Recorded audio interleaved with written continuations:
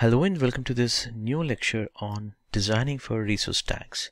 So within this lecture, we're going to talk about how to tag your resources. So the resource tagging is very important to organize your resources so that you can tag more information which can be saved as a metadata for your resources. So before you're starting anything with the resource tagging project, ask yourself, do you really want to accomplish what exactly? Will the tags will be used for reporting or building purpose, or perhaps you will use the tags to enable more effective searching purpose, or maybe the tags will be used for automation scripts. So you could also use your automation scripts to work against a specific tags. So be sure clearly define your goals so that you could achieve the proper tagging information. So you should consider your organization specific requirements and your project specific requirements when you try to work on a resource tags. Since for one resource you can assign multiple tags, that's again an added advantage in our case to work with resource tagging. And you can add, you can modify, delete different type of resource tags, and those actions can be done even with a PowerShell or maybe PowerShell or Azure Portal CLI, and even REST API based also you could do it. Even directly from Azure Portal also you could be able to do it. You can also apply tags to a resource group, but there's a small limitation on that part. That is, the resources within that resource group do not inherit those tags by default.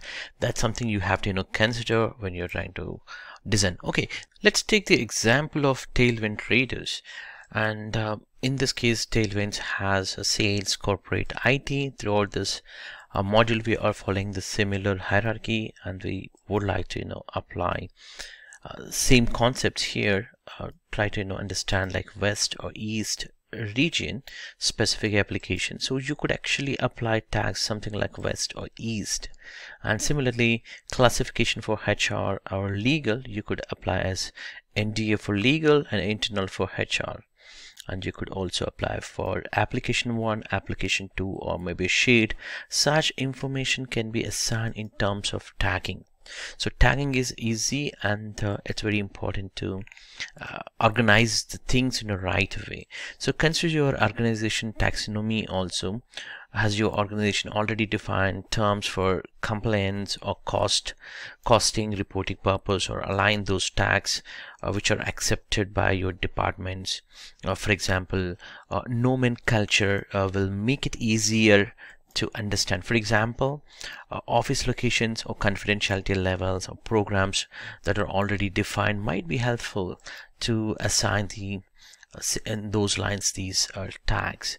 Consider whether you need an IT aligned or maybe business aligned tagging. So you need to think in this direction for either it's IT aligned or business aligned tagging. So generally you can choose IT aligned tagging or business aligned tagging. A combination of two approaches also can be effectively applied, and many organizations are shifting from IT aligned to business alignment tagging strategies. That's what I can see in the recent past, my experience. Few of the examples that we can discuss on IT aligned tagging, where you can focus on a workloads or application or function or environment critical. So this actually makes it will reduce the complexity of your monitoring assets, simplifies making management decisions based on operation requirements. The same line, if I could take an example, let's say you have a printers which are 80% busy on IT point of view. You could find that information, and then you could maybe ordering some more printers based on the IT alignment tagging information, which shows the maybe a monitoring screen, right? You might be getting as 80% these printers are busy, so you could plan in that business area or in that IT aligned specific area. And if we take it as a business alignment tagging, which explains or which focuses on accounting, business ownership, cost responsibility, because every business unit or responsible for their cost of utilizing the resources, definitely, or the business criticality also defined. So it provides it actually provides improved accounting of a cost and value for your IT assets to the overall business. So it shifts the focus from an asset's operational cost to an asset business value. That's where business aligned tagging would help you out. So let's take one example for business aligned tagging also. For example, there's a marketing department and they are doing a lot of promotional information, and it is in the recent past, because of those promotions, it has increased the sales revenue to maybe a 10%. So we should invest in more on a printing capabilities. So earlier they might have lesser printing capabilities. You might have to think to move to the latest technology, maybe on a printing side. So that's one example that I could think about it. And also you should also consider type of tagging that is required. That we talked about type of tags like functional, classification, accounting, partnership, purpose. So if I take as example, in this case as a functional, let's say there's an application. So you could say that application equivalent catalog search one. That might be your application name, or there could be a tire like a mid tire, or maybe web service tire, or database tire.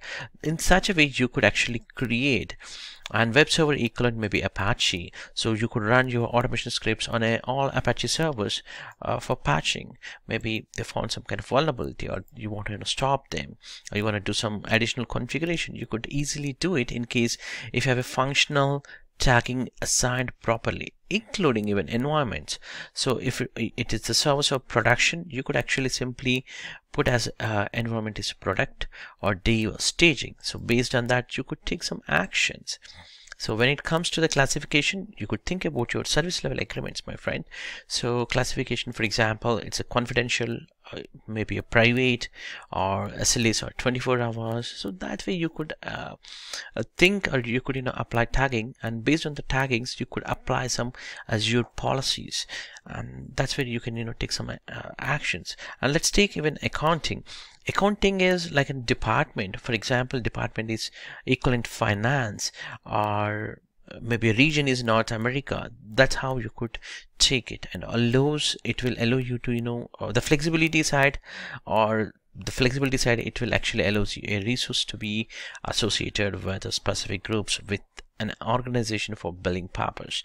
And coming back to the partnership, partnership is another thing, like it might be a co-partnership, or maybe the owner of that Azure resources within the specific thing, maybe James, or maybe it could be contracted by some other company, or you could even give here partnership as stakeholders like a user 1, user 2, user 3 case, so that it provides more information about what people, whether it is outside of IT or inside IT, are responsible.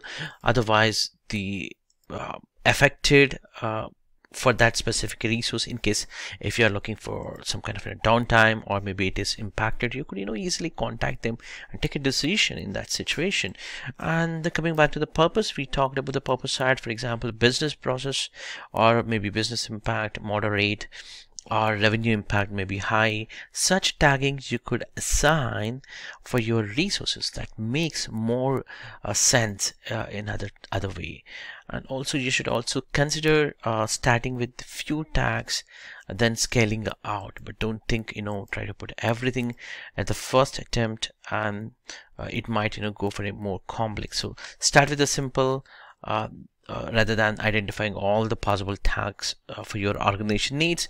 Prototype using a few important or critical tags, and that's where you can determine how effective this tagging is before adding or more resource tagging. Okay, one other important point would be you can enforce these tags with the help of Azure policies. So consider Azure policies, which is again the next lecture, where you can think about Azure policy, which can enable you to create and assign and manage policies that can control even auditing your resources purpose, so that you can enforce a different rules over your resource configuration, so that they are configured as you want it, and that also can met your compliance or with your organization or corporate standards.